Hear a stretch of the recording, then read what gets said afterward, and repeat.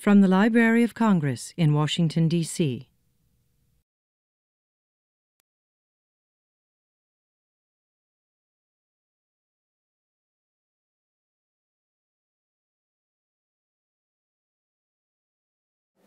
Good morning and welcome to the Library of Congress. I'm John Cole. I'm the director of the Center for the Book in the Library of Congress, which also has the privilege of being the home of the Young Readers Center at the Library of Congress, which is joining us in sponsoring today's symposium on the reluctant reader. We're very happy to have such a turnout. I want to talk a little bit at the beginning about what we're up to and also how we're going to proceed today. We're going to have 4 experts that you're going to hear from and have a chance to question on aspects of the topic of the reluctant reader. I will introduce them and they will each make roughly a 5-minute statement. Then we'll open it up for questions, and we hope to end around 11:30 to have a book signing out in the foyer outside of the Mumford Room where we are today. I'd like to say a quick word about the Center for the Book and the Young Readers Center. The center was inspired by Daniel Borston when he was Librarian of Congress way back in 1977. We were created. And the basic idea was to take the Library of Congress and reach out for the first time in a way to the general public on the topics of books and reading, to which we have added, of course, the advocacy of literacy and libraries, and rolled it into a package that also includes the importance of research and scholarship in each of those topics. And we operate primarily through not only programs here at the Library of Congress, including the National Book Festival, for which we have a major responsibility, but also book talks and symposia. And around the country, we are best known for our state affiliates in every state, including Virgin Islands now, and of course the District of Columbia, and our reading promotion partners, which are nonprofit groups in which we share an interest in project development. We are a private-public not foundation, heavens, only if we were. We are a private-public office, but with the Library of Congress supporting our salaries. We're very proud of a couple of our component units. One is the Young Readers Center, which was created in 2009, and if you haven't had a chance, it's in the Jefferson Building, and we want you to see it. And I'll be taking some of our, Karen, the director of the Young Readers Center, who I just want to, Karen, stand up and wave. There we go. Let's give Karen a hand. Karen and I will, after a lunch with our, informal lunch with our speakers, will take them over to see that wonderful unit. Another new part of the Library of Congress, but an old part of the, a new part of the Center for the Book, an old part of the Library of Congress, is the Poetry and Literature Center, which now also is in the jurisdiction of the Center for the Book. So we are able to pull together a lot of the interests, literary, literature, literacy, reading promotion programs for people of all ages, including the Young Readers Center. There are lots of brochures about the basic activities of the Center for the Book across the back. And also, I cannot forget our newest activity, heavens. We also administer the new Library of Congress Literacy Awards, which are initiated and funded by the local philanthropist David Rubenstein. So you can see that we have a number of programs that are being pulled together, and we're very pleased to have you part of this particular one. Each of the programs that we do is a tape for our webcast. It will be posted on the Library of Congress website at a later time. So, and also it'll be available on read.gov, which is our website. So I'd like you to turn off all things electronic, and I would like to say a little word about the topic and then introduce the speakers. We have deliberately, with Karen's assistance and the assistance of our speakers, taken an important topic in our area, which is the reluctant reader. Why? What can we do about it? How do we look at it? How have the graphic novels of our time changing these? Are the way we look at them? What are the opportunities? All of these will be addressed in various ways by our speakers.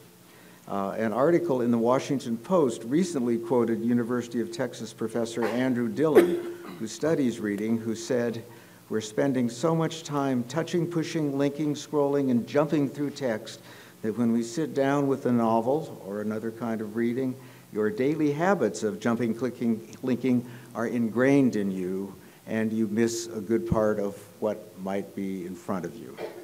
And a study recently released by Common Sense Media found that, quote, 30 years ago, only 8% of 13-year-olds and 9% of 17-year-olds said they hardly ever read for pleasure. And today the situation is worse. That percentage it's 22% of the 13-year-olds and 27% of the 17-year-olds that now say that. What exactly is a reluctant reader? Well, we're going to get a lot of views on that today because we do know there are physiological issues that lead to reading problems, and we'll hear some of that from our panel. We'll learn about other factors that affect children's attention span, including, of course, their environment, and thus affects their interest in reading. And today we are taking a special look, as I mentioned earlier, at the role that the graphic novel or illustrated fiction, or sometimes comic books, have to play in this discussion. Graphic novels are one of the few genera in this publishing field that are having an upward growth trend in the publishing field itself. And also, we do know that a number of educators have pointed out that the graphic novel genre can help kids understand some fundamentals like how events take place in sequence, how stories are laid out. They can build vocabulary and show that books can be visually appealing. I'm reminded of in the very beginning of the Center for the Book, one of the reasons Dr. Borston created it was to show that the latest technology, which at the time in 1977-78 was television. And our very first symposium was television and reading in the classroom and bringing these together. And here we are now examining a new genre with some of the same perspective and hopefulness, really. And let's see what we can do with graphic novels that we didn't succeed in doing with television, which is another way of thinking about our problem. But let's get started. Our first speaker is going to be Dr. Trude Haecker. She's a clinical associate professor of pediatrics at the University of Pennsylvania School of Medicine and the department safety officer for the Ambulatory Care Network and medical director for the International Medicine at the Children's Hospital of Philadelphia. She's been a practicing physician for more than 25 years, and she is going to bring us a valuable new perspective. In the fall of '96, the hospital helped launch the Reach Out and Read project we know about at the Library of Congress, and I think you probably know about it too. It's a national pediatric literacy program that today comprises more than 5,000 primary care sites throughout the country, and Reach Out and Read, in which Trude had a fundamental role in starting this organization, actually was the first winner of the Library of Congress David Rubenstein Literacy Award last year. So we're very proud to have them here, and it also indicates something we have in mind in developing the program as we gradually develop winners for the Library of Congress Literacy Awards and develop a best practices kind of recognition. We're going to be bringing more groups into this network and have more capability and resources for sharing ideas, which is what the Center for the Book is all about. But right now, Trude Haecker is what we're all about, and we look forward to hearing what she has to say about the reluctant reader. Trude? Thank you so much. It's really an honor to be here. You all in the audience are really experts about reading and speech-language development. I'm a pediatrician that sees patients on a regular basis, and I'm a mother of 2 boys, one who was an avid reader and one who was a very reluctant reader. And I can tell you I learned from first-hand experience, and that's sort of what led us to reach out and read as a model for primary care physicians to be part of. You say to yourself, what does a physician have to do with reading? Well, we see kids all the time.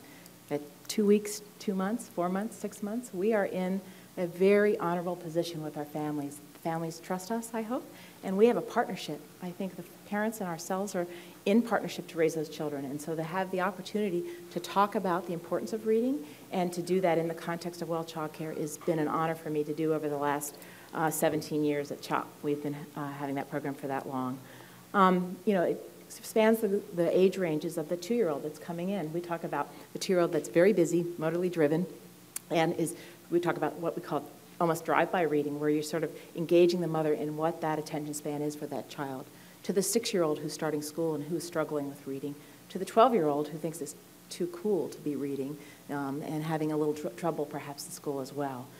We really want to look at the medical model, so my approach is to look at that medical model to really get a good history of what's going on in that child's world. What's happening in school? Is it attention? Is it reading? Is our behavior components as part of that as well? Is the child hearing well? Is the child seeing well? We have to think of all those aspects of the medical care. What's going on with the child's medical illness? Do they have a chronic disease state? You know, if they're on asthma, are they getting albuterol? Is that making them hyper, not being able to attend? If they have other underlying diseases, what about their past medical history? We know that we have an explosion of premature infants being born.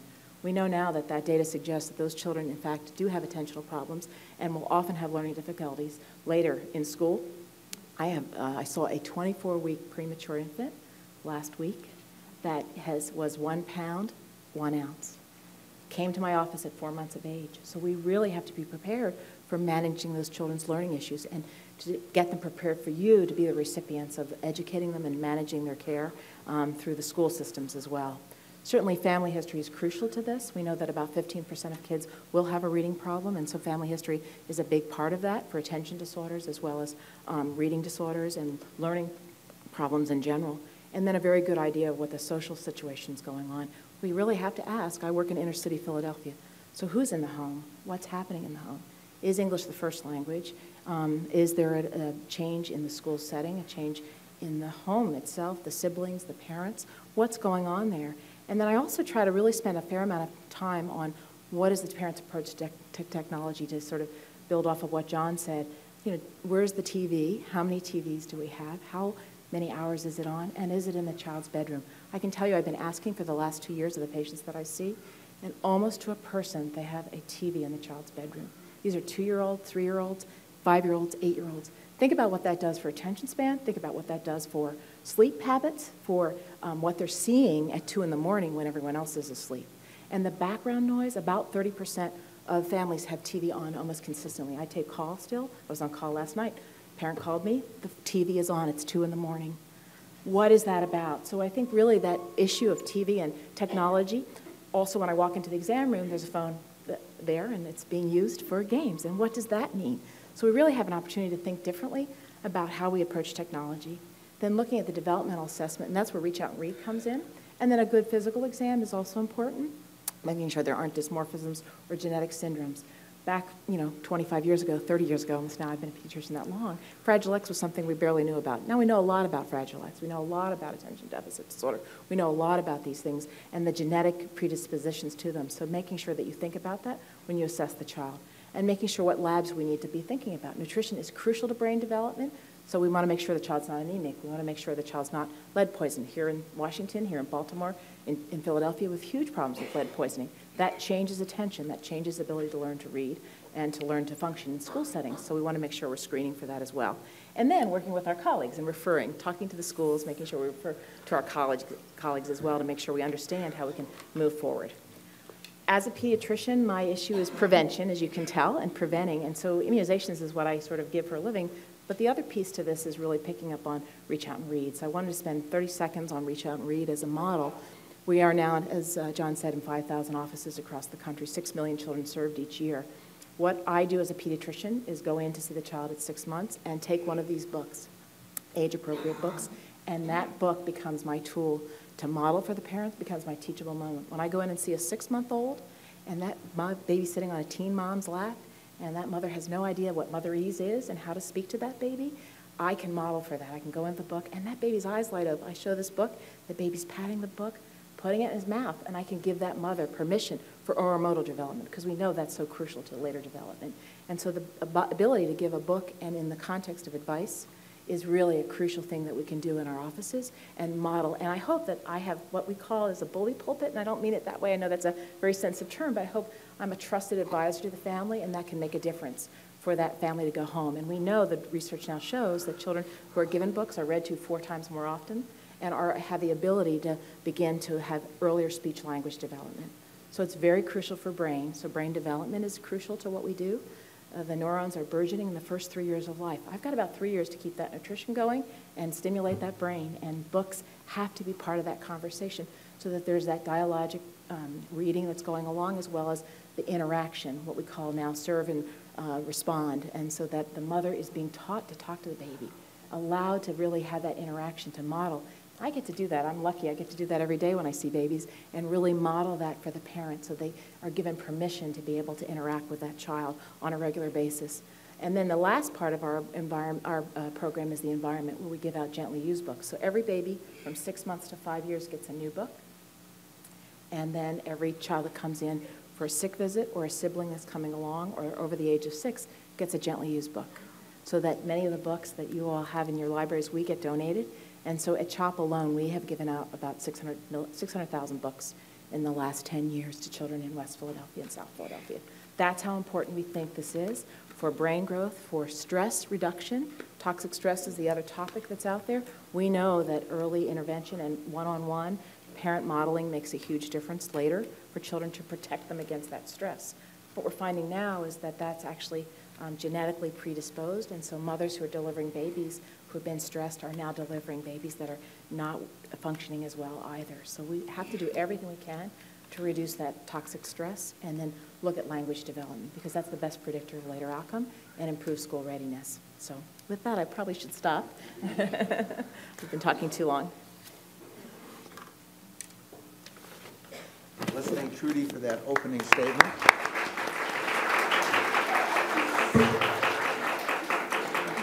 Lots to talk about right there. But now I'm going to introduce Dr. Claire Agard. Claire is a national certified school psychologist who holds certifications in the District of Columbia and Maryland. She's been a school psychologist for Prince George's County Public Schools for 24 years. Her course of study included neurogenic language disorders, memory and learning, and neurophysiology in school settings, including identifying educational disabilities and intervention and behavior management. I might say that on the news release that's at the back table, we have slightly fuller biographies of our distinguished panel, but for now, I'd like to present Claire Agard. Claire? Thank you. I was asked to address the social and emotional problems that typically accompany reading difficulties. Our topic is the reluctant reader, and I found that typically when students are reluctant to read, it's because, like anyone, they avoid something that they find difficult. And most often, these children do go on to being identified as having a learning disability.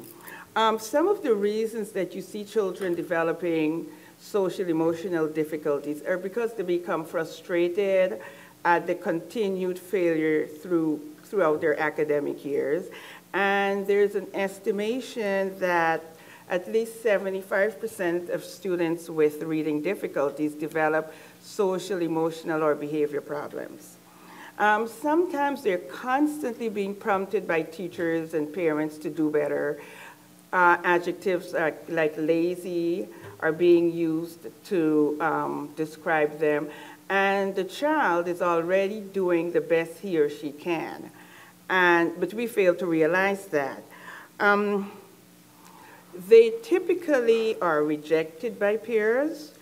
They have difficulty, some of them have difficulty reading social cues, and often difficulty with oral language. The oral language difficulties become much more of a disadvantage during adolescent years, when that becomes very, very important in social interaction.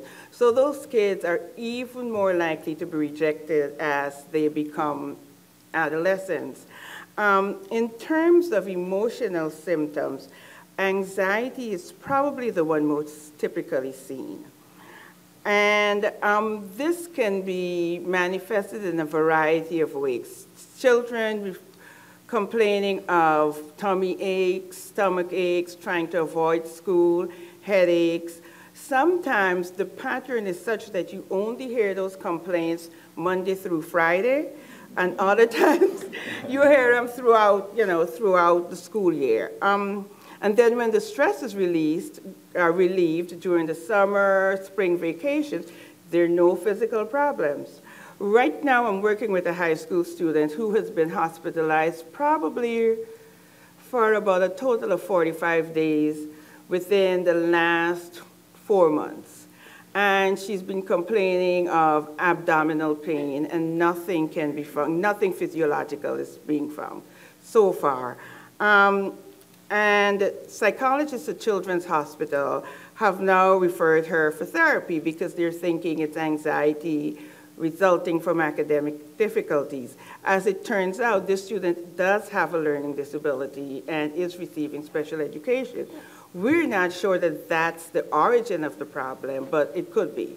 And there's a very good chance that it is. Some of these children, the anxiety is expressed through clowning around in class. That way, they receive attention from peers, and it's not necessarily negative because they're entertaining the class. At the same time, they're avoiding doing something that's anxiety-provoking. So the clowning around helps them to relieve their anxiety.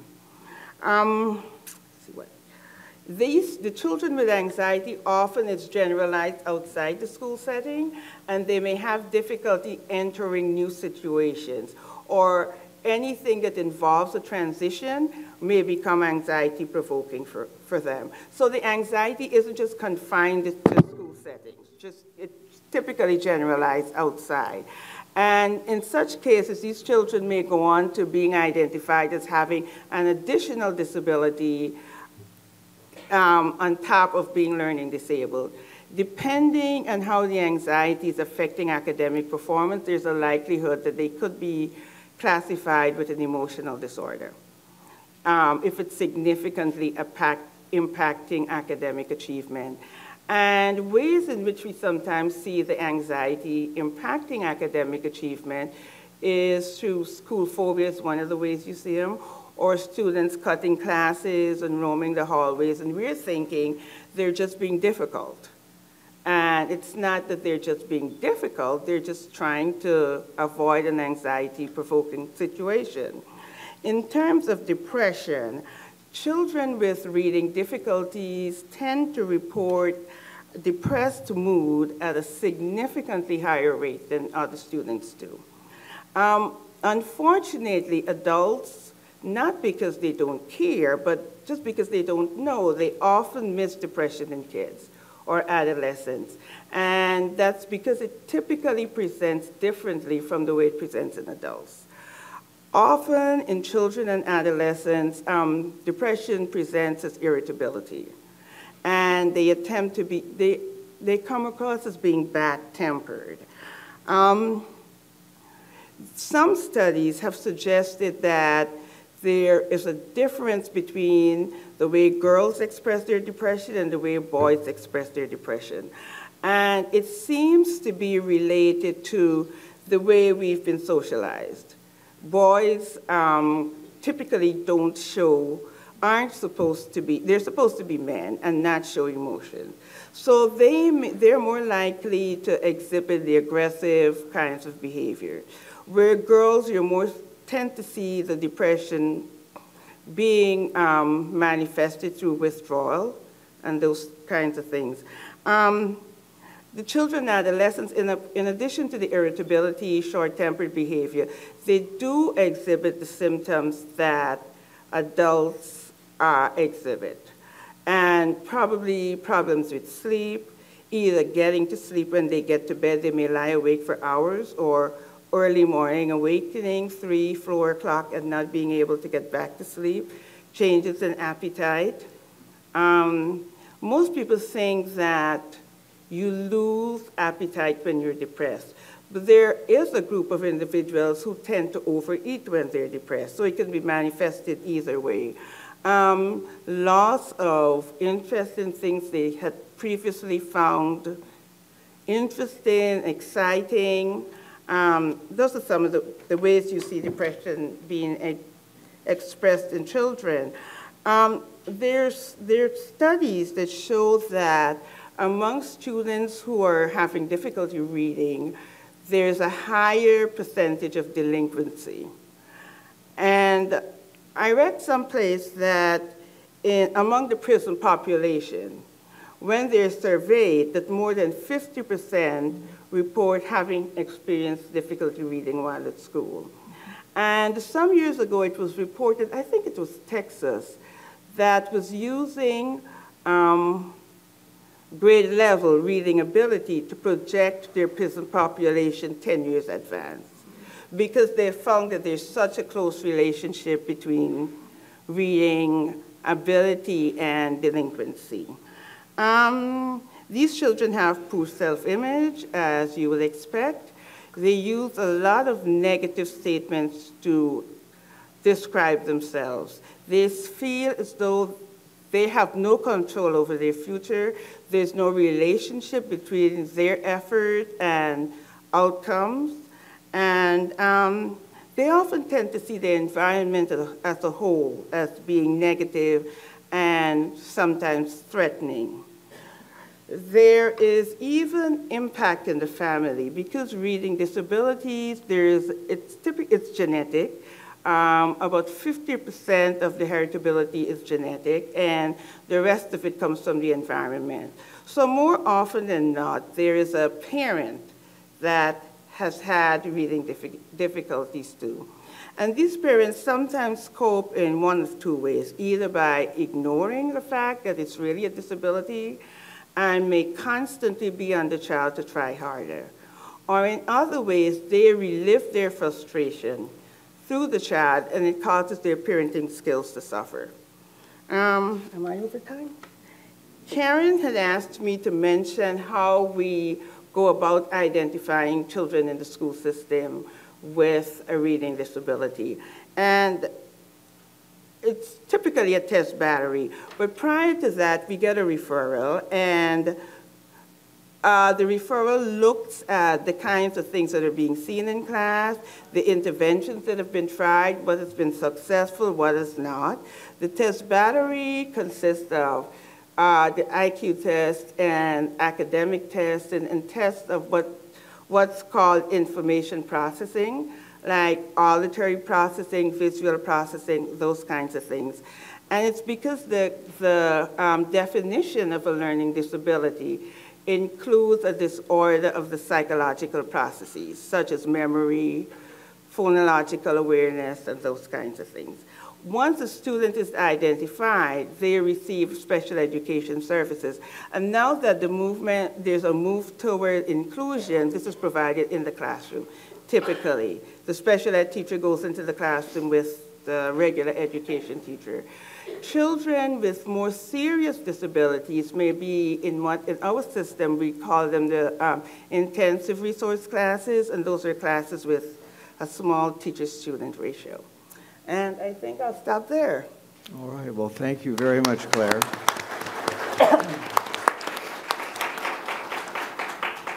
But I tell you, a whole nother perspective to chew on. Our next speaker is Jarrett Krosoczka, who has been passionate about storytelling through words and pictures since he was a kid. He began his professional career by illustrating educational readers for a national publisher while he was still an undergraduate at the Rhode Island School of Design. He is the author and illustrator of 10 Lunch Lady graphic novels, which are published by Random House, as well as the Platypus Police Squad middle grade novels and numerous other picture books. And he is a two-time winner of the Children's Choice Book Award, which is sponsored by the Children's Book Council, another partner of ours. I'm pleased to present Jarrett. Jarrett? Thank you. Thank you, everyone. So as an author and illustrator for children's books, from the very beginning of my career, people would always ask me what my favorite book was to read as a kid. And I'd always go back to just these three books, which are very near and dear to my heart. And I still have my childhood copies on my bookshelf in my studio. And those books are The Mouse and the Motorcycle by Beverly Cleary, and James and the Giant Peach by Roald Dahl, and Bunnicula by James Howe. And I would always go back to just these three books. Even after the Lunch Lady graphic novels had gained in popularity, I would only go back to those three books. Like, what did you like to read? Well, from when I was a kid, that was the only thing that really qualified as reading. But upon further inspection of my bookshelf in my art studio, you'll find old Garfield treasuries and Snoopy treasuries and Calvin and Hobbes treasuries and collections of Batman graphic novels. And I realized that I was reading, I read so many comics as a kid, but that wasn't validated as reading for me. And I could only imagine how much more confident I would have grown as a reader if that were the case. I mean, every day my grandfather would come home from work in the evening, and I would grab the newspaper and I would go straight to the comic strip section. And I would go down to my favorites, and for about a year and a half, I was trying to save money, so I would make my own Garfield treasuries by cutting it out every day and placing it in a photo album. And if I couldn't get a ride to the comic book store, I would walk. And it was 1.5 miles from my house. And I feel like this is a story for my grandkids, but I would walk 3 miles just to learn what happened to Batman and Superman and Spider-Man and the X-Men.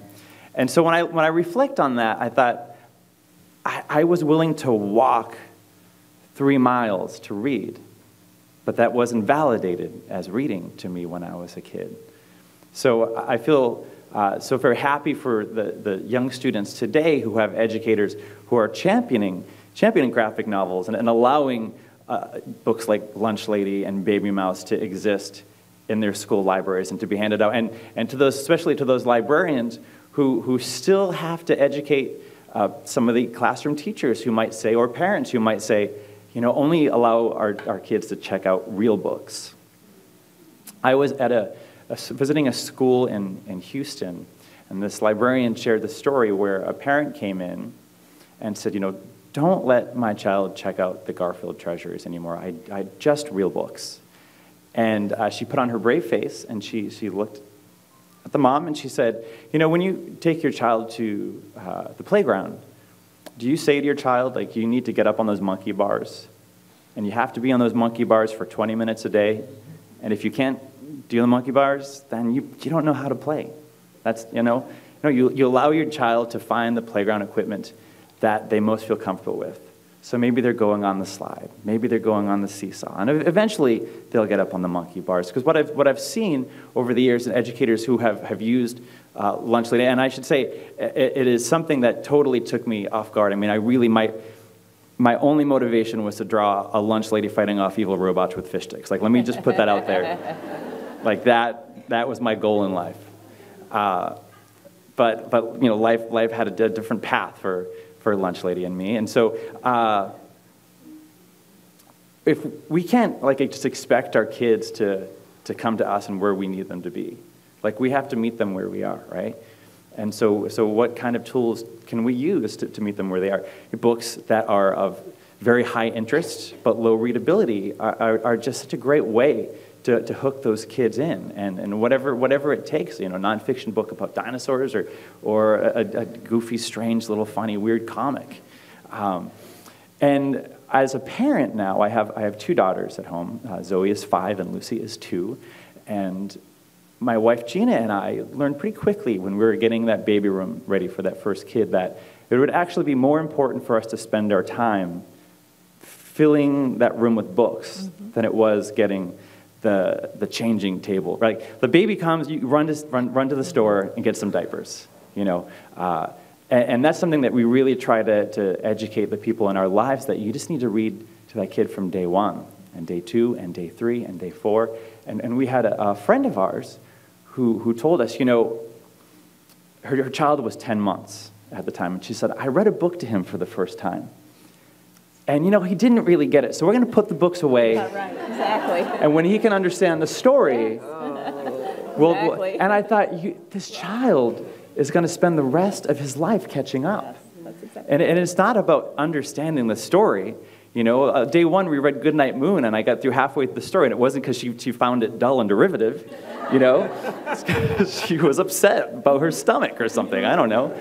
But, you know, what our children learned is that reading is something we do together, and it's an act of love, and it's the parents are showing you, the child, that we love you so much, that we're going to spend this time with you, and we're going to read the story together. And when it was safe to leave books in the crib, or any object, 10 months, we would leave a little board book. And we could see on the video monitor our daughter just turning the pages and mouthing words, and she was understanding that this is the process. Now, when she was about 3, you know, she would choose a different book every night, and she would sleep with a couple of books. And one night, as I was turning up the light, Zoe said, she got really sad. She says, but Daddy, I can't read the words. And I thought, oh, this is a make or break moment for me as a dad. Like, don't mess this up, Krosoczka. And I just sat on the edge of her bed, and I said, but you can read the pictures. And that is real reading, too. And this confidence grew back in her face. And we made sure we had wordless picture books. And she's 5.5. She'd like to point out, if she was here, she'd say 5.5. She's reading the pictures all the time, and now is starting to read some words. So, thank you. Great.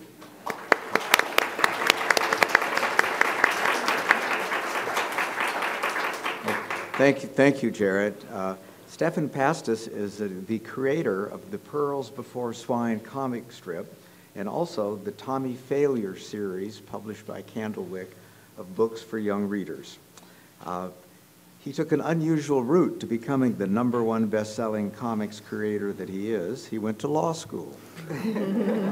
As a child, he spent many hours drawing and contributed cartoons for his school newspaper, but by the time he graduated from UC Berkeley, he didn't expect that his avocation could give him a career. His Timmy Failure series is published in 40 languages worldwide, and this summer, the ALA, the American Library Association, selected Timmy Failure for its National Summer Reading Poster. Stephan. Thank you. Yeah, thank you very much. Like he was just saying, I really came, I think I learned how to read when I was a little kid because my aunt had this shelf load of Charles Schulz's Peanuts books. And I thought they were so great, and I wanted to learn how to read so I could read them. So from the very get-go, my attachment to reading was through comic strips. In fact, it inspired me so much that even as a little kid, I knew when I grew up, I wanted to do what Charles Schulz did. Now, I took a little detour and became a lawyer for 10 years. Those are the 10 lost years of my life. But eventually my dream came true and I got to be a syndicated cartoonist. So Pearls launched in newspapers in 2002, and I've done it for about 12 years. Now, a few years ago, I was approached by a children's book agent who was a fan of the strip, and he asked me if I wanted to do a illustrated novel for middle graders, sort of like Diary of a Wimpy Kid. And it sounded like sort of an extension of what I do naturally, which is combining drawing with art. And I thought, yeah, I would take a shot at it. So I came up with this Timmy Failure character. Timmy is a little detective who can take any mystery and make it more mysterious. And he's not a very smart little boy. He can't solve anything.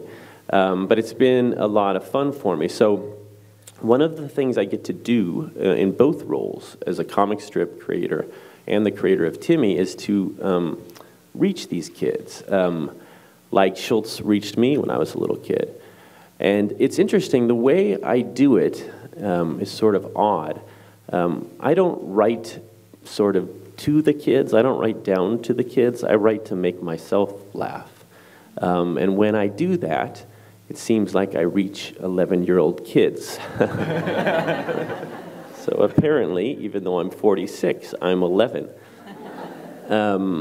But it's great. I enjoy it, and I get to see what they like. You know, when you do a comic strip, you have a huge advantage, because if you do a book, say you put out a book a year, and then after the year is up, you get some feedback. I get feedback on what kids like every single day. And I know after 12 years of doing it, I know what they respond to. So when I went to write the book, I knew I could fill it with those sorts of things to keep them engaged. I'm also conscious that when I was their age, it sounds like I had a lot of the problems that you all described. I was always bored in class, constantly bored in class. So I used to sit in the back of all of my classrooms, and I would draw the entire class. Because if you sit in the back of the class and you draw the entire class, it looks like you're just the best note taker ever. But that's what I would do. So I'm conscious when I write to these kids of how easily I was bored, how quickly I was distracted. So I try to make Timmy lively, quick-paced, not too dense, and to keep them engaged. It's a real challenge. So, but anyways, I enjoy it. So thank you very much.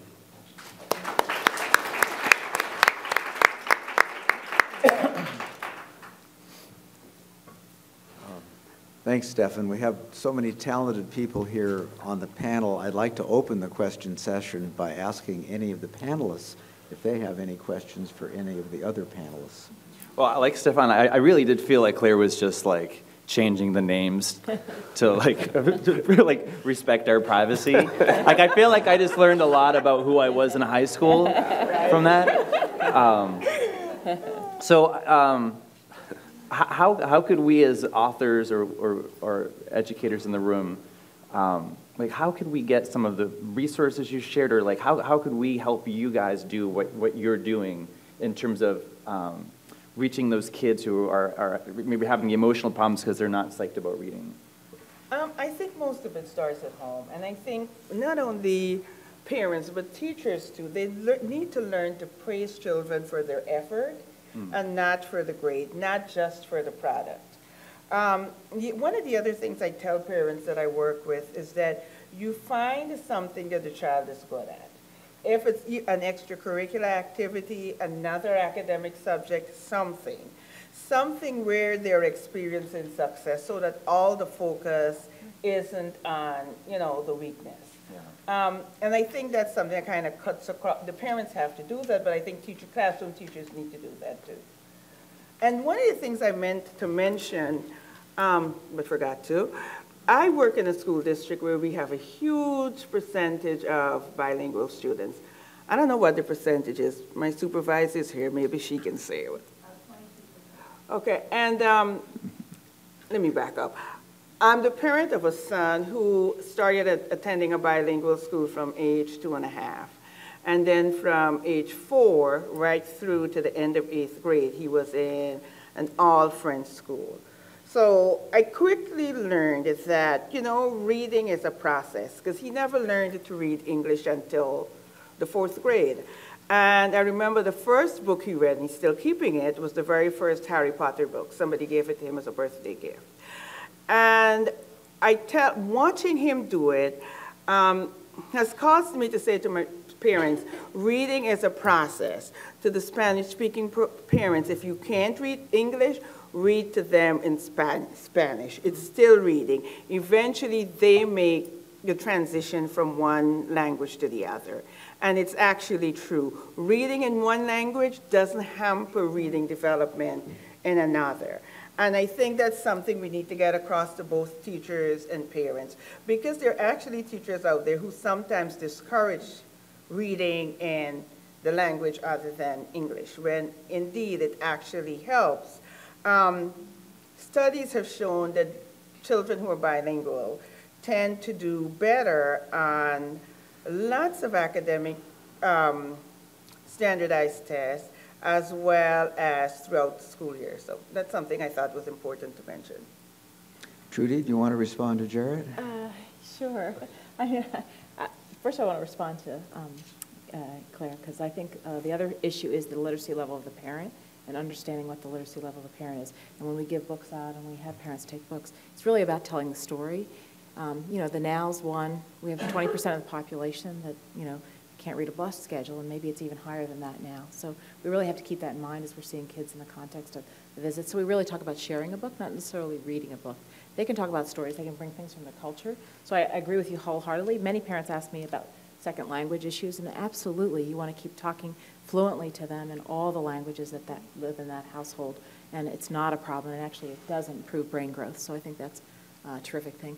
We love your books when the kids come in and get, you know, again, we're birth to 6 to 5 really books, so your books are a wonderful treat when they come in as gently used books for our patients, and they love it. And I think, you know, you're on the right track. That whole issue of sort of engaging with the child, talking about that discovery, really sort of mixing the, you know, sort of the graphics with the language is really what we want to engage our kids. I have 2 patients, one, you know, that are now 18 years old. That tells you how long I've been a pediatrician.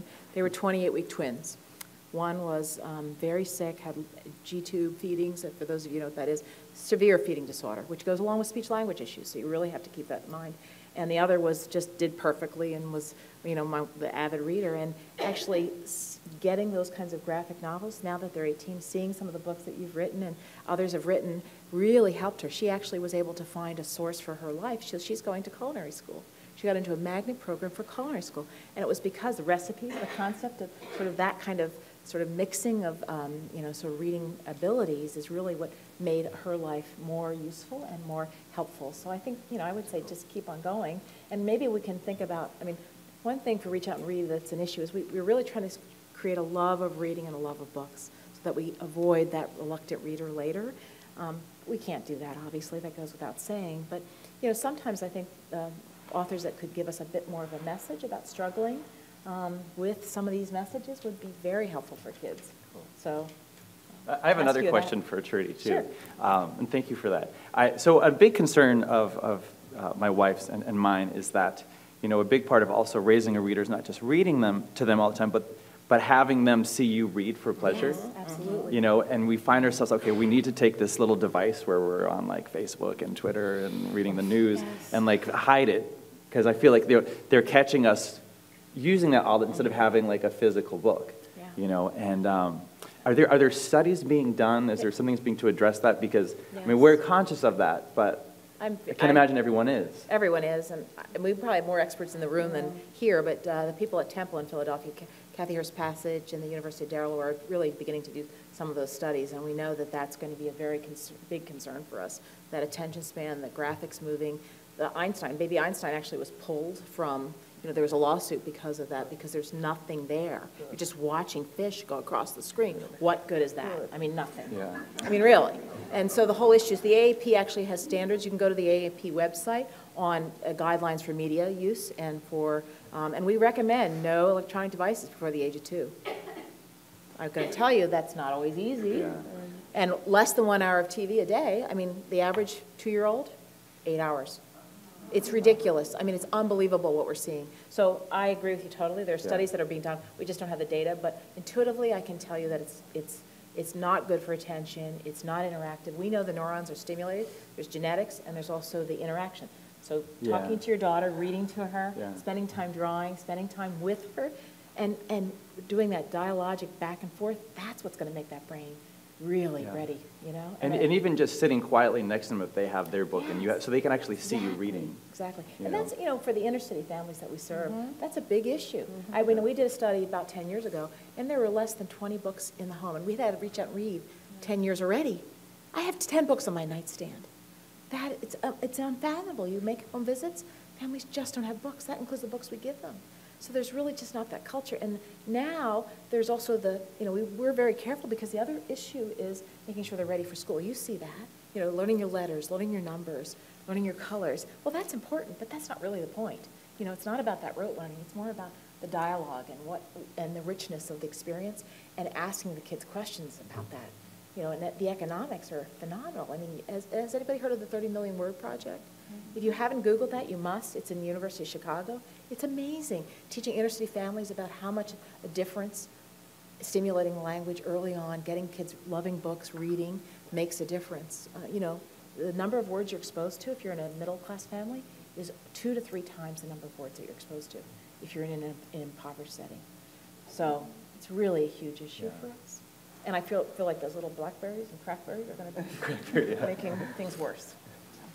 You know, one of the things I've seen some of our elementary school teachers do for parents who are not very literate, they have lent the families books with, they used to be books on tape, but I guess now they're CDs and tape. So the child can listen to it while following along in the book. And those have been loaned to students who have a disability and just to other students who are, you know, learning English. And those are pretty helpful in those situations. So that's something that can be done. Any other questions from the panel? Let's go to the audience. Can anyone, and please identify yourself, and we'll bring a microphone around before you lay it on us, okay? Better get some water before we start here. No. That's the key. My name is Kathleen Bodie. I am a 5th grade teacher with Fairfax County Elementary Schools. I am wondering if Dr. Agard, is that how you? Agard. Agard. If you wouldn't mind just going across the street to the Capitol and telling them your quote, praise the kids for effort, not for product. Seriously, because I feel like I want to reach these kids where they are, and I have to, but in the same sense, I have to give them rigorous text so they're ready for, in Virginia, we have the SOLs, you know, that state testing, and if I meet them where they are, which is what I do when I meet with my small groups, they're not ready for the text that comes to them. Exactly. So it's a battle, and then of course we're looked at as a teacher and as a school and as a district how our test scores are, and that's how we are identified, is by our test scores, and it's not really looking at how hard these kids are trying, coming from, I mean, you know, being from PG County, but also in Fairfax County, you know, we have a whole corridor where it's just poverty-stricken, and we get those kids, and they don't know their letters coming into kindergarten. And in 5th grade, they're still reading on a 2nd grade reading level. So how can we reach those kids where they are and still feel like we are producing the way that the county or the state, you know, the data that they want to see? Does that make sense? Yeah. I don't know if it's possible to do this, but you know, I think it would be great if all teachers, particularly elementary school teachers, can set aside probably 10 or 15 minutes at the end of the school day, where every child is given a book, chooses a book at his or her reading level, or is help to choose an appropriate book, and they can just spend that time reading. Years ago, we used to have something in the county called Drop Something and Read. I don't remember what it was, but I haven't seen that around, but I think it would be something that would be good, a non-pressuring time, where children can choose things of high interest, whether it's a Sports Illustrated magazine or a comic book or whatever it is. And there's no pressure. If they ask for help, they're given it. You know, if they're just using context clues, the pictures to read, that's fine, whatever. That's one thing I think would be good. Did you say the state test was SOL? Yeah. That is a terribly ironic acronym. Standard of learning. Wow. Standard of learning. You know, one of the, Trude mentioned risk factors, medical risk factors. One of the things that I tend to look at when I get a referral for testing, I try to get as much of the medical history as I can. But sometimes I get students and the parents, you ask about environmental allergies, and the parents would say yes. Oh, he has that all year long. And it's never being treated. And sometimes these children who are congested a lot, they miss out on a lot of language. And I think one of the things that we somehow need to get parents to understand, yes, environmental allergies aren't gonna cause your child to keel over and die, but you know, they need to be treated because they can negatively impact both oral language, reading skills, spelling, all of that. And it's something we sometimes overlook. Right, and I think hearing. I mean, you know, clearly, Yeah, if yeah. You know, if you've got allergies, your ears are going to be Right, clogged all the time, so exactly. you're going to have auditory processing Exactly. issues as well. So yeah, I think that's very true, no question about it. And a lot of kids with allergies have mid-face hypoplasia, so their ability to do oral motor functioning is very difficult. They often have feeding disorders as well. We often see failure to thrive for kids who have snoring. I mean, that's the other epidemic we're beginning to see, is snoring. I ask my patients about snoring. It's amazing how many kids have snoring. And what we used to think tonsils and adenoids was kind of silly, but actually we're seeing a lot of kids that really actually do need their tonsils and adenoids removed. They breathe much better.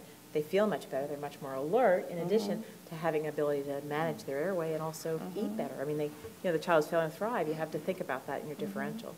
I've been thinking a little bit about how kids feel about themselves. I mean, some of the speakers have talked about it. And yesterday we were lucky enough in the Young Reader Center to have Stephan talk about his books and his career in a wonderful presentation. But we never did talk about, at least when I was around, the word failure and how you came up with the word failure for the Timmy books and your thinking behind that. And Well, I come at it from, I mean, I just do sort of I have a comic strip mentality, so I'm always just looking to make myself laugh. And Timmy is such a cute, sweet name, and failure is such a blunt, harsh word. So the two of them together, Timmy Failure, just made me laugh. But oh, you 11-year-olds.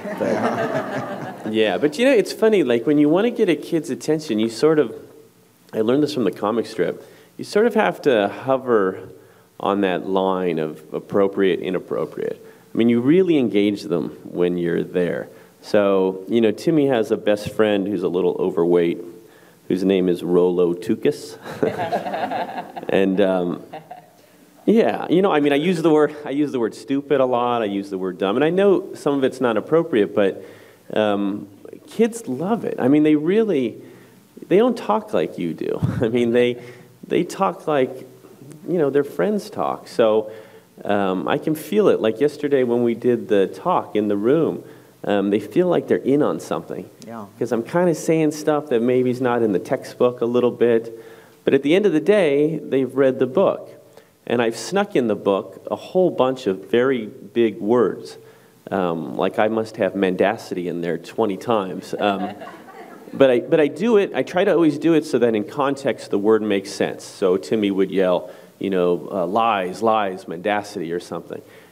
So without realizing it, I've sort of engaged them on the appropriate, inappropriate level.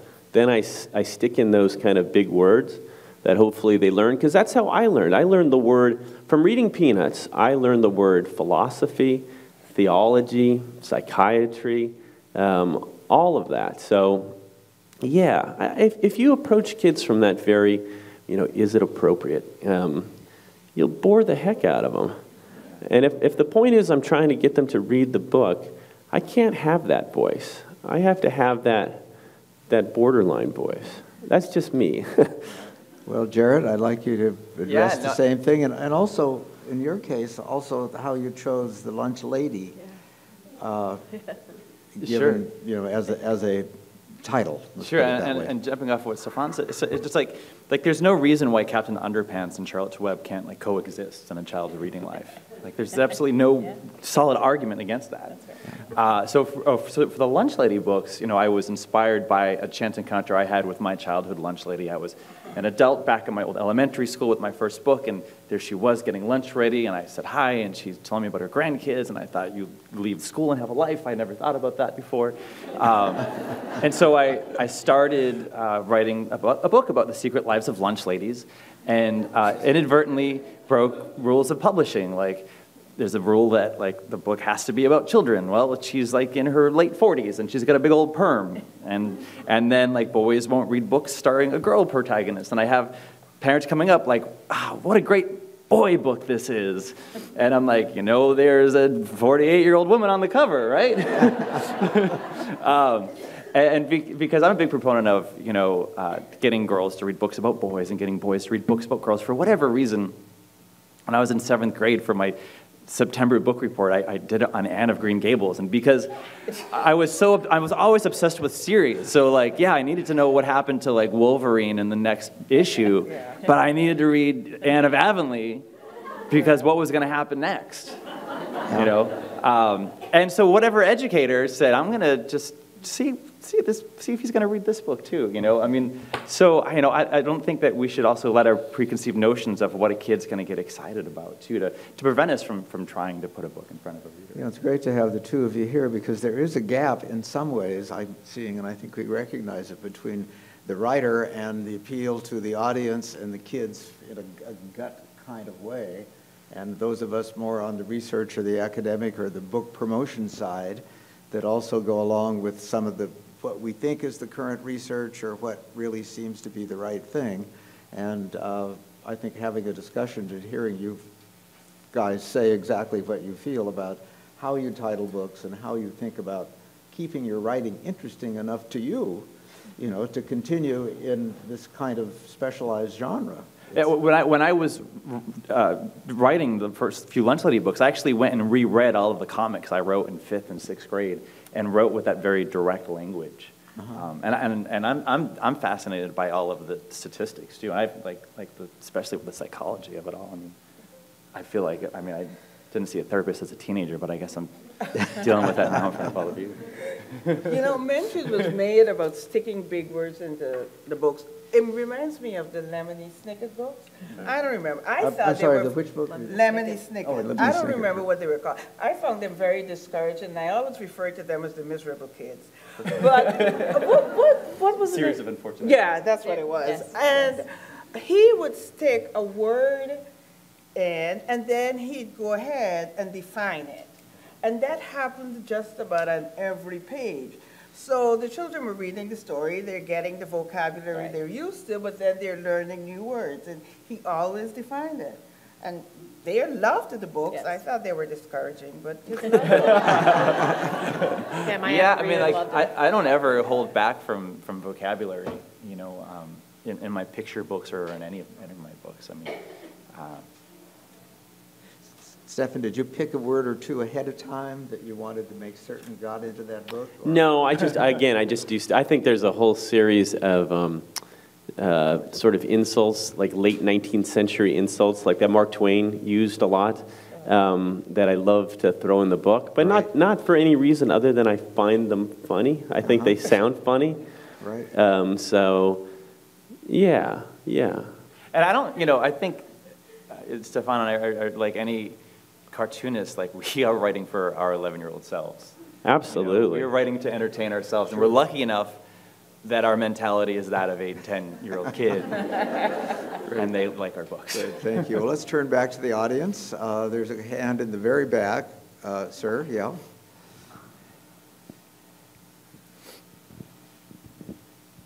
Thank you. Good morning. My name is Jarrett Williams. I'm manager of theater programs at National Children's Museum at National Harbor. And you all talked about, you know, how whether it was looking at comic book strips or, you know, just drawing helped to inspire you to write and learn to read.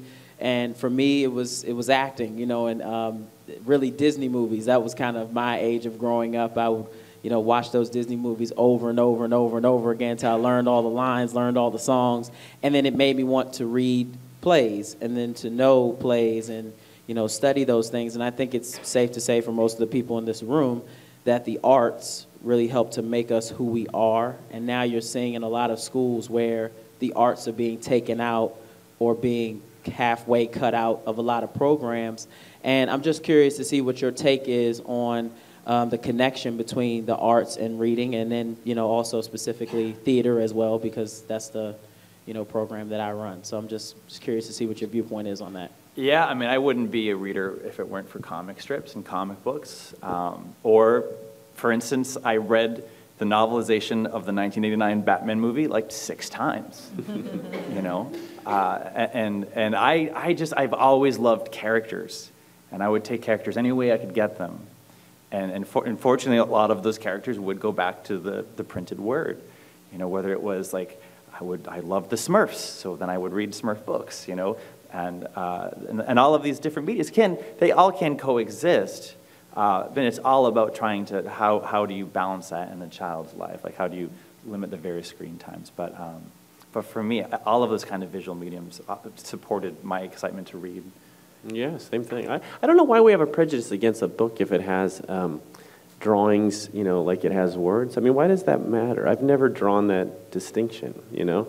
Why is it any less good because half of the page has drawings and the other half is words? They're reading, they're engaged, they learn plot, they learn arc, they learn character development, right? Yeah, and especially with picture books, because then they can, you know, I don't know what that word is, but you can look at the illustrations for context clues, you know, and they really do support each other. And especially, you know, I tell students and educators, like, you know, a book with illustrations, you need to read the pictures too, because if you're not reading the pictures, you're missing a part of the story. Right.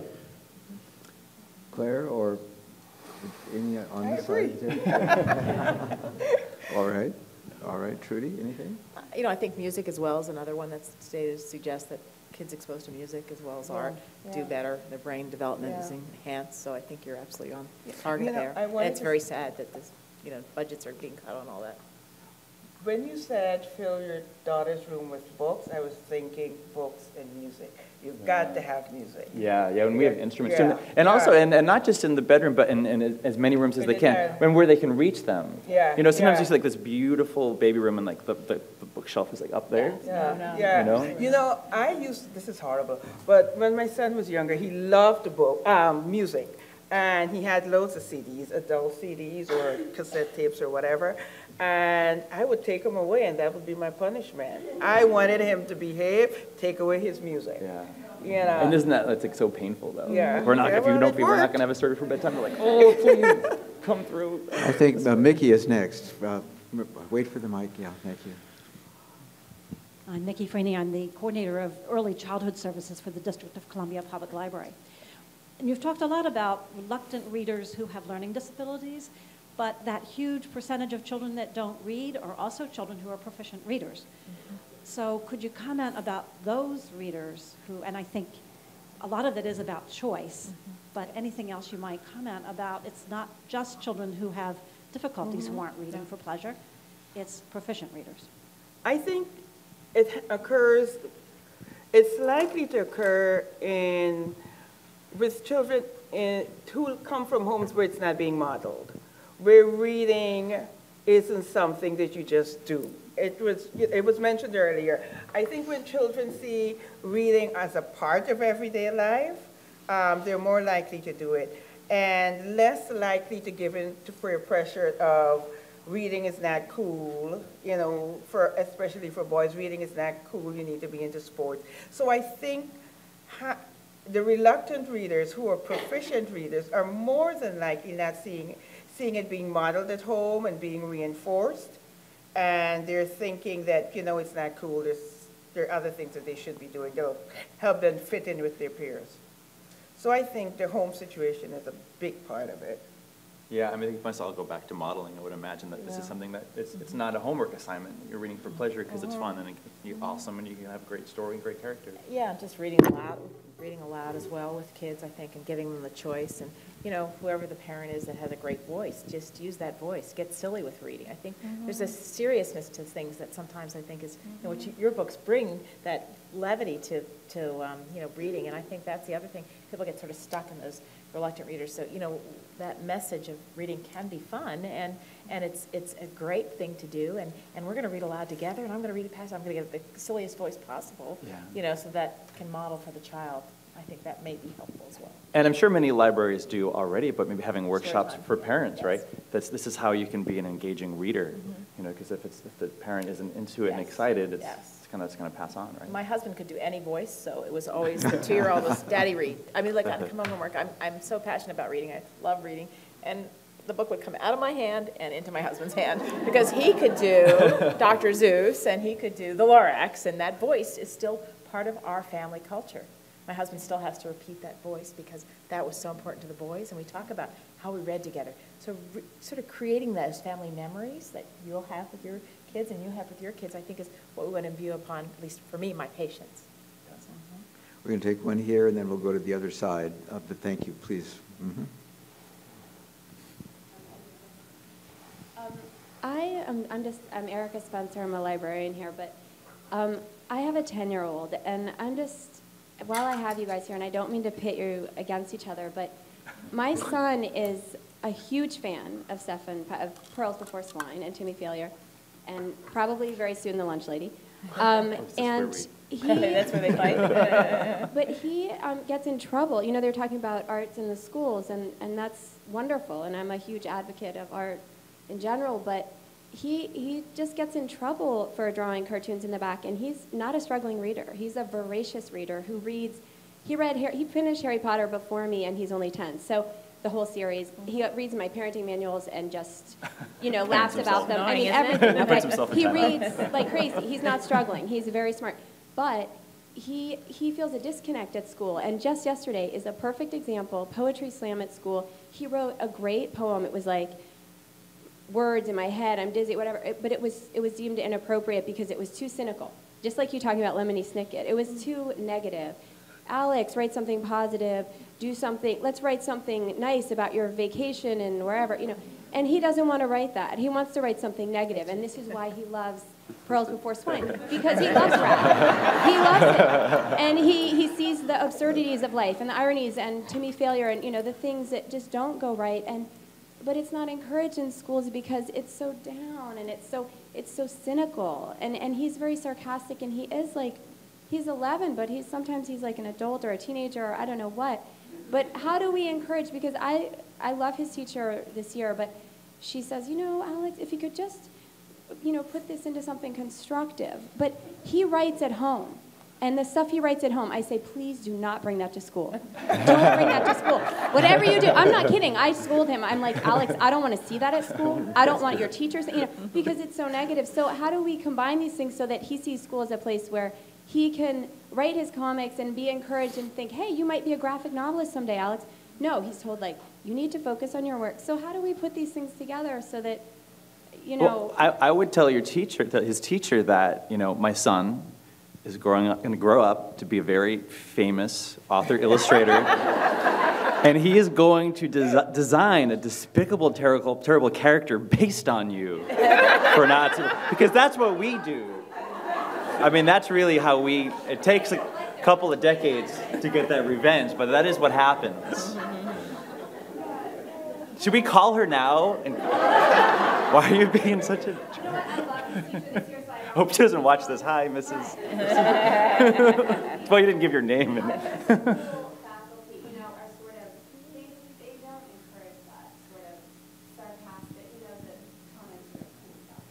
I was very lucky that I grew up with very supportive educators. And when I was in the 9th grade, I was always fairly well behaved. Keyword fairly. In 9th grade, I would make friends at the new high school by drawing funny pictures of my teachers. They were never obscene, but they were just funny little drawings of them. And in 9th grade English class, my friend laughed a little bit too loud, and Mr. Greenwood spun on a dime, saw that it was me, and kicked me out of the classroom. And I'm sweating out in the hallway, and he came out and he said, "Let me see the note." And I had to give him the drawing, and he looked at it and he said, "You're very talented." And he said, just stop drawing in my classroom. And he connected me to the person who ran the school newspaper. Then I was hired to be the cartoonist for the high school newspaper. So he could have made a very different decision that would have very negatively impacted my life. And I spoke of this on a TED Talk that I gave. It's been viewed a bunch of times. So why don't you maybe share that link passive-aggressively to your teacher? Okay, we're going to go back here. We're going to need to get some of the, I saw a couple of hands way in the back. There we go. Thank you. Hi, my name is Catherine Marsh, and I'm a children's book author. I'm also the parent of a kindergartner in the DC public schools, and I am interested in talking with you guys because my son is basically a reluctant reader. He's, in the lowest reading group in his kindergarten class. And in my house, contrary to what you were saying, you can't go very far without tripping over a book or hitting your head on a book or turning around and seeing a book. And we, that's all we do is we read and we talk about books, and I'm always testing plots on him, etc. But one of the things that I've noticed, interestingly, is a lot of my friends who have children at private schools, their children are not really being pushed to read yet. In fact, there's it's very play-based. It's not, kindergarten has become much, much, much more academic. And it was interesting was when my son was getting ready to start kindergarten and had some anxiety about it, we actually found an old Mr. Rogers, which we watched about what it was like to go to kindergarten. And he watched it and he felt better and he saw he's going to learn, you know, letters and stuff like that. And then he got there and it turned out that's not what kindergarten was like at all, because now it's very academic and it's all about learning to read and it's all about taking tests and things like that. And I think this relates back a little bit to what this woman was saying here about testing. But my question for you is, you know, are we being developmentally appropriate with children and how we're teaching them to read, especially children of that age? Because, again, my son they've given him tests. He does not have a learning disability. He comes from a family where his father is a, you know, reporter. His mother is a children's book author. He has been exposed to books, you know, since day one. And yet he, just like a lot of boys that I see in his class, are just not ready to sit down and do some of the academic skills that reading involves. So my question for you is, you know, getting back, I guess, a little bit to the testing question, but, you know, can we talk a little bit about how we're teaching children to read and how to be developmentally appropriate about that, especially with boys? Is he, too, in the SOL testing program? I'll leave it to you guys. You're looking at me. I don't think I should be the one to answer that question, because I don't think what happens in early grades is developmentally appropriate.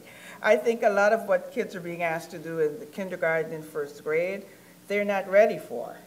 So I'm not the one to ask that, you know. Yeah, I mean, I would tend to agree as well. I think it's very sad, and I think that's, you know, we're, you know, teaching to the test is what we're all struggling with, and, you know, when you have a child like yours who's going to be a late bloomer, I mean, their temperament, each child has a different temperament. You have to keep that in mind.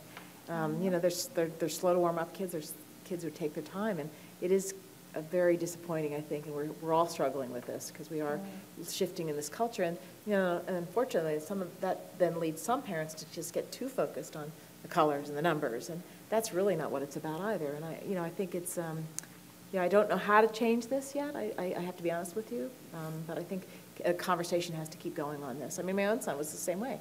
He was exactly what, he grew up in a house full of books. He was in the lowest reading group until he was in 3rd grade, and, you know, now he loves books. So you say he started in the lowest, he started in the lowest reading group until grade. 3rd grade. Until the 3rd grade. He was having the same, he was just not ready to sit still. He was very reluctant, you know. So. I said the culture of numbers, and it's so sad. I mean, Stephan and I visit lots of schools, and there's no way to assign a number to what, like, that student gets out of that afterwards. And when I was in the 3rd grade, an author visited our school and offhandedly paid me a compliment on my drawing, and that had a profound effect on me. Yeah, no, I feel the same. It's so cool. You know, that's the best thing about what we get to do. When you go to a school and there's at least one kid in every class who, he's usually the one who comes up to you at the very end of the signing. He waits for everyone to be done. And then he has these questions that are asked very quietly, but very earnestly. And so I talk to him as I would another adult. And I say, hey, you know, how much do you draw a day? And what do you do? And I know by the end of it, I've reached that kid. And that's such a great thing, because I don't know if I had that when I was a kid. I think that prejudice that you talk about, you know, about drawing and all that, you know, something's wrong with it or something. But I don't know. You know, it's funny. I was going to say when you asked that question, I wonder sometimes when I look back on high school and we wonder why people don't read as adults. I mean, I had great English teachers, 9th, 10th, 11th, 12th grade, but man, they kick all the fun out of reading. I mean, you get the Scarlet Letter, and that's bad enough, but then you have to analyze all the different layers of symbolism and the color symbolism and the character. By the time it's over, that's a geometry assignment. I mean, it's terrible. So I remember while all that was going on when I was about 16, somebody handed me, it was Kurt Vonnegut's Breakfast of Champions, and it had drawings in it, little sketches, and he didn't take himself seriously. And it was great. And I said, wow, books can do this. They don't have to be all heavy and serious, and they could be fun. So yeah, I wonder that sometimes. Maybe that's not fair to my English teachers, but man, you associate it with this heaviness and unfun. It shouldn't be that way.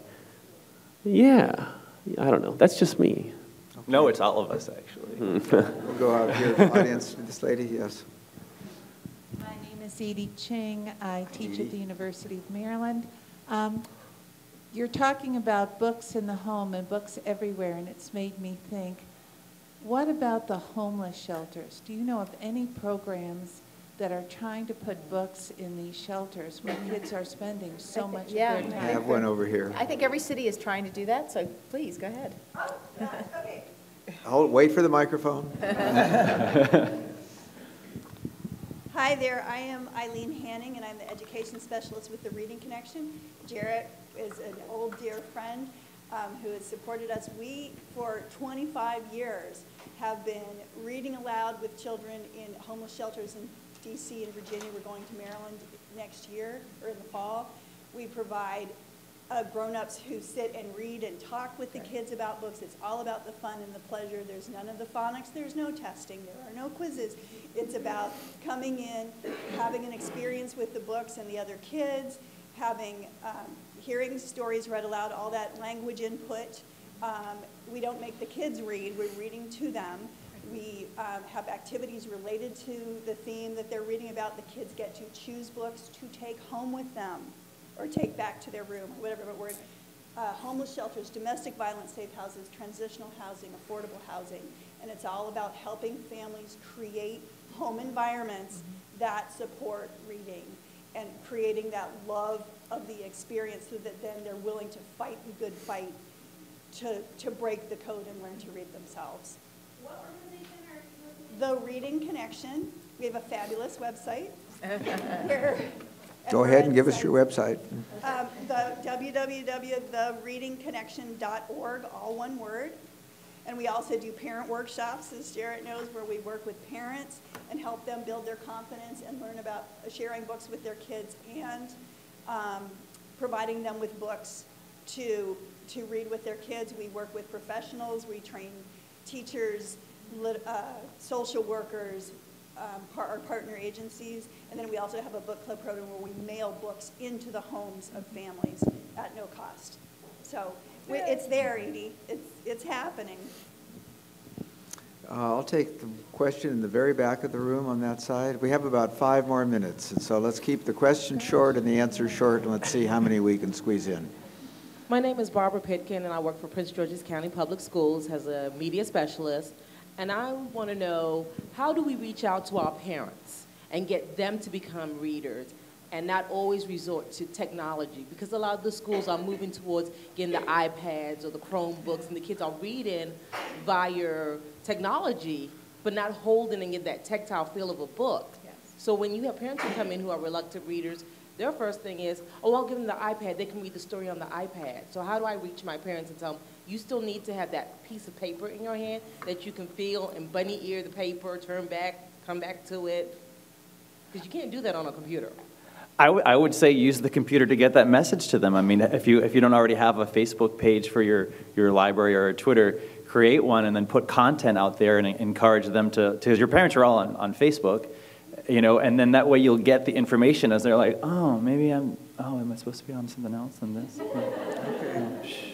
Thank you. Here's a question in the back row on this side, please. Yeah. There. Yes. Hi, thanks for being here today. My name is Beth Decker, and I am an elementary school librarian in Arlington County.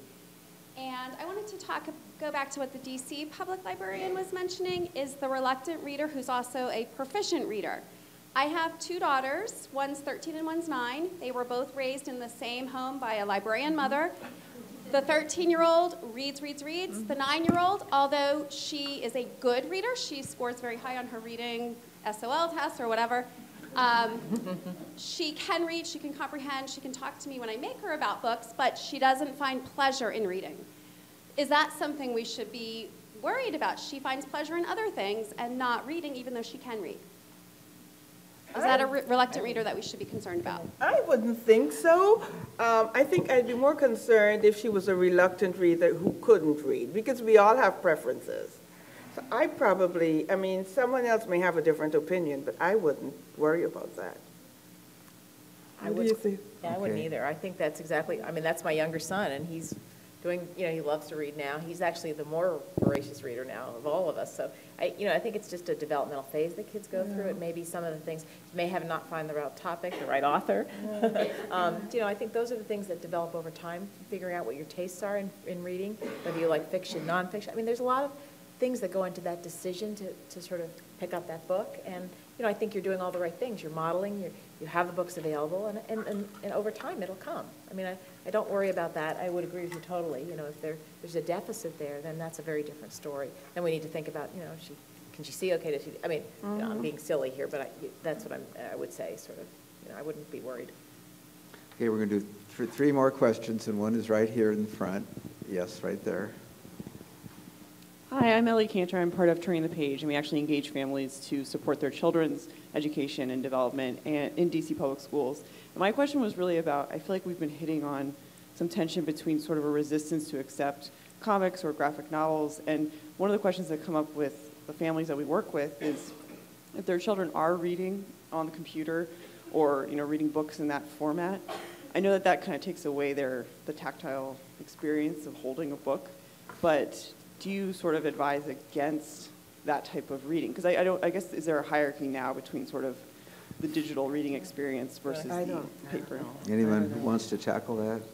I can jump in on this. I received a tweet one night of a parent, and they said, "Oh, my son is a reluctant reader, but I gave him a lunch lady book, and here's a picture of him reading." And I opened the picture, and it was like this beautiful, serene fireplace, and the child is holding a rectangle that was glowing like garishly. And I went to bed thinking like, oh, well, it's great that he's reading, but he's on his screen.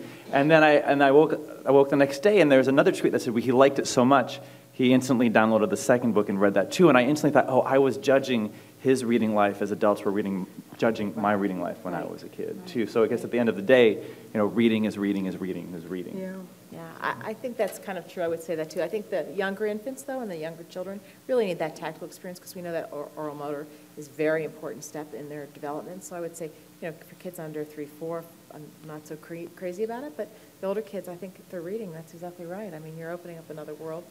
You're supervising it. Again, it's not the mindless video. I mean, they're reading. Oh, can I say one huge advantage of that electronic way that I have found? They have that function now on the Kindle. When you don't understand a word, you touch it, and the definition appears. I mean, my whole life I've read books, seeing words I don't understand, and thinking, like I know you all do, I'll go to the dictionary and look that up. You never go to the dictionary and look it up. But when you can just touch it and the definition is there, I've learned more words in the last couple years of my life than ever. That's a great thing. That's great. That is incredible. Right. I'm going to take one here in front, I think. All right, let's have her. Okay, thank you. Hi, my name is Sushmita, and I might be the only artist in this room, but I just want to say my daughter, and I see a pattern here, the second child is probably less interested in books as the first child, and my daughter is like that, but I wanted to say how she loves the fact that graphic novels are in a series, and she reads Baby Mouse, and she says, I'm not sure I like it, but I finished 4.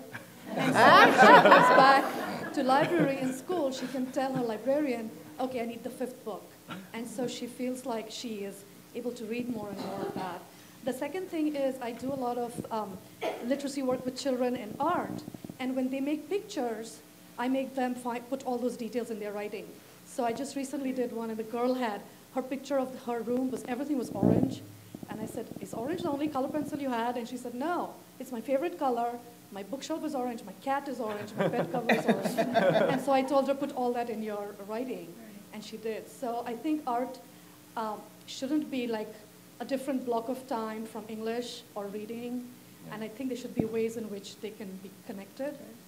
So I don't know what your thoughts are about that. And art not just in connecting to, but also just for the child's spirit too. I mean, art can help a child get through those difficult, challenging times and expressing themselves in such a profound way. Like I said, 2 more questions. One here and the one over here, and that'll be it. Hi, I'm Anita Marina from, I run the Read Across America program for NEA. 2 things. One, I just did an article that'll be in the summer issue of NEA Today on turning teens on to reading, which some tips, and one of which included graphic novels, because they're just awesome, and they're different. It's just different entry points, as one of my graphic novel illustrators said. But the other thing I wanted to also talk about for those of you is to say, is to see whether or not I'm involved with the We Need Diverse Books effort. And so that's really wonderful. And so I wonder if you're seeing books with different, by diverse authors with different characters so that kids see themselves. I had a number of authors at a panel talk about finding themselves finally in a book, and that turned them on. It turned them into writers and illustrators. So I know for all of you how you feel about that, because there's this wonderful groundswell, and our students are more and more diverse, and there's a real need to have that. Any comments from the panel? No, I agree with that wholeheartedly. I think we agree. Yeah. Entirely. Certainly for Reach Out and Read, we look at, when we order books, you know, we have to order thousands of books. We make sure we have a population that matches, that we have, and we have our doctors look at the books, and the patients say, you know, is this something you'd be interested in looking at, and having our kids be part of, you know, so that the content is appropriate as well. Yeah. It's very important to be respectful. We also have books in like 12 different languages and bilingual, and so, you know, that's all very important to make sure you're meeting the patient where they're at. Yeah, all of our children need to be able to see themselves as the hero in the story. Yes. Yeah. Okay, final question.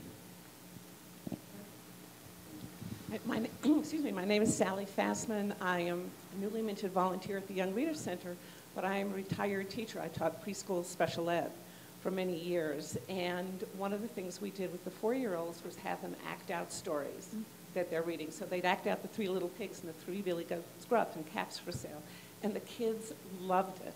And you know, they, at that age, most of them can't read, but they were very involved with the books, and they loved the books and say, can we act it? Can we do it? I want to be this person, and I want to be that person, and it got them involved. And to tag on to that, there is an article in the New York Times, I believe it was on Sunday, about the lack of teaching cursive in school. And there is research to show that it really helped in writing, and, in reading and in creativity. And I have a question for Stephan and Jarrett. If you had iPads instead of paper, do you think you would have been as interested in cartooning as you are? Would that have made a difference? Yeah, we would have been able to read way more cartoons than we had access to. And we'd probably be making cartoons on our iPad. That's true, yeah. Yeah. No, I mean, I think in iPad, I mean, there are programs that you are just a consumer of, and there are ones that you can create on. And sometimes you could look at it just as a tool to create and a tool to read versus something that, you know, takes a lot of, you know, self-restraint to not be like, I'm going to play with some Angry Birds or something.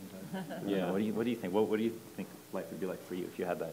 Yeah, that's true. I have noticed that with the iPad, like if I read on it, I am tempted to turn to a game now and then. Yeah. So there are, you know, good things and bad things about it. So, yeah, I don't know. That's a good point.